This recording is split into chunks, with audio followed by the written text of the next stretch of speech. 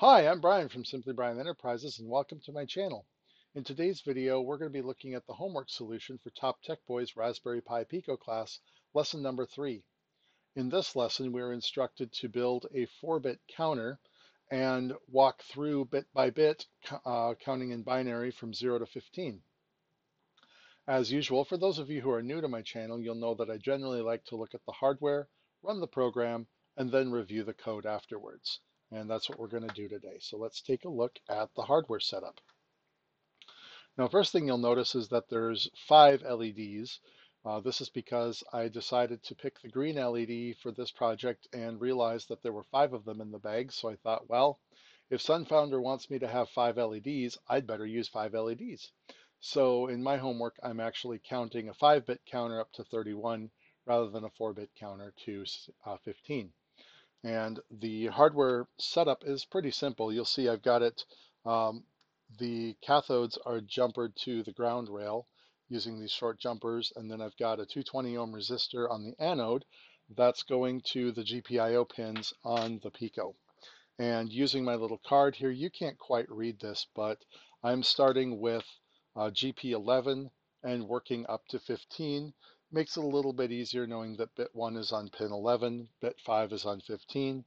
And also, instead of using the short clean jumpers, I did opt for the loopy jumpers on this one because I wanted to color code them. I've got the resistor colors, so I've got brown on bit 1 all the way through green on pin 5. So let's go ahead and run the program. And we'll see that we start off counting 4, 5, 6. I'm sorry, I'm off by 1 already. 15, 16, 17, 18, 19, 20, and you see we're counting rapidly up to 31. And then we're going to pause and start counting backwards. And now we're counting backwards and 15, 14, 13, 12, 11, 10, 9, 8, 7, 6, 5, 4, 3, 2, 1, 0. And we stopped there. I decided instead of doing a loop, I would just run the program once. Gets the point across pretty easily. So let's take a look now at our code. And I want to mention that I've increased the font in Thani pretty tremendously in hopes that you can read it better, but also I can read it better in my preview window.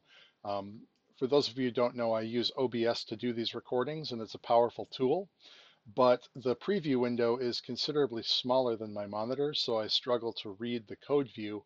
I have the actual code up on my left-hand monitor, but the preview window is straight ahead, and I'd rather look straight ahead at you guys. So anyway, there's a piece of information you didn't know, but now you do. All right, I'm going to move the mouse out of the way here.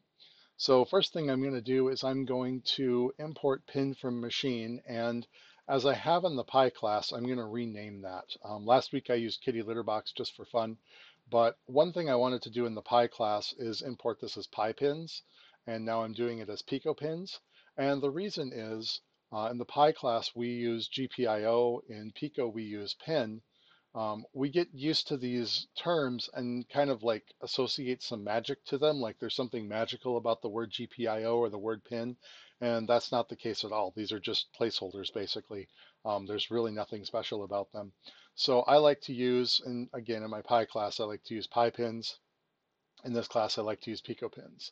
And then I'm importing sleep from time, and then I'm going to start setting up my outputs. So as I mentioned, I'm using GP11 through 15 just for consistency. As we get into more and more advanced coding, there's some neat things we can do when initializing multiple GPIO pins. We can put them in lists and do a for loop and assign and clear them very quickly. But we're doing things a little slower because this is a beginner course. At least at this point, we're all still beginners. So I'm taking the long way around. And then I'm going to set up 2 delay timers. You notice there's a delay in the counting from bit 1, 2, 3, and then there's a delay when we're done counting up before we count down. So I wanted to use 2 different delay counters. By using a variable, this allowed me to kind of adjust the code. I wanted to get through the code quickly for the video, but I didn't want to get through too quickly. I wanted to be able to see the numbers as it was counting. So I found that a value of about 0.4 or 400 milliseconds is pretty good for the counting bits. And then the very first thing we want to do is we want to clear the LED status. If I was testing the code and maybe I had stopped it mid count and there was some value displayed, this will clear that out. And then I'm going to start actually counting the numbers. And for this, I'm going to use a for loop, which I know we haven't covered in class. And I'm going to use this function called range. And the Python range function, it's always important to know that it counts from our first number to the last number minus 1. So here it says from 0 to 32, it's not actually going to count 32, it's going to count to 31, which in binary is exactly what we want. So I've set the range from 0 to 32, and there's an optional parameter at the end, which is the step counter, and I've set it to step 1. And you'll see why I've actually forced that. Even though I could have omitted it, there's a reason I put it on there, and you'll see that as we walk through the code. I'm taking this, so I'm using the counter bin val as my or binary value as my loop, but I'm going to want to manipulate this as I walk through the loop. So I want to copy this off to something I can manipulate. If I start manipulating this value, I could really throw off the counter and it would actually lose count and display all kinds of random weird numbers. I don't want to do that. So we're going to actually create a my bin val equals bin val. This is just because now this variable my bin val is what I'm actually going to base all of my math off of. And so the first thing we're going to do is we're going to clear the LEDs. So regardless of what number was displayed last time through the loop, we're going to clear it out and we're going to write some new values. So there's a few different ways we can do this, and I thought that the simplest way in my mind is just to walk the value backwards and say, are we using this bit? So let's say that my bin val this time through the loop is 5. So is 5 greater than or equal to 16? Nope, we continue on. Is it greater than or equal to 8? No, we continue on. Is it greater than or equal to 4? Oh yes, we need to do something. So let's try, instead of 5, let's use 17, and we'll kind of see how we walk through this. So my value is 17, greater than 16? Yes. So I'm going to light the 5th bit, and then I'm going to decrement the number by 16. What that is basically saying we looked at the first bit, yes, we're going to use it. So I'm going to take that 17 and I'm going to subtract the value of that bit. I'm going to subtract 16 off. So my value is now 1 as I walk through the code. So the 5th bit, the 16 bit, is lit. And now we're going to walk through the code. Is 1 greater than 8? No. Is 1 greater than 4? No. Is 1 greater than 2? No. Is 1 greater than or equal to 1? Yes, it is. Okay. So now we have to light the 1 bit, and we're going to decrement by 1 as well. Now we don't have to decrement here. This is actually an error on my part because we're done with the bit, but just to be consistent and lazy when I copied and pasted these if statements through, we're decrementing the 1, so it's always going to be 0 by the time we get to the bottom. And then we use that bit delay of 400 milliseconds. Right now I have it set to 400 milliseconds to sleep.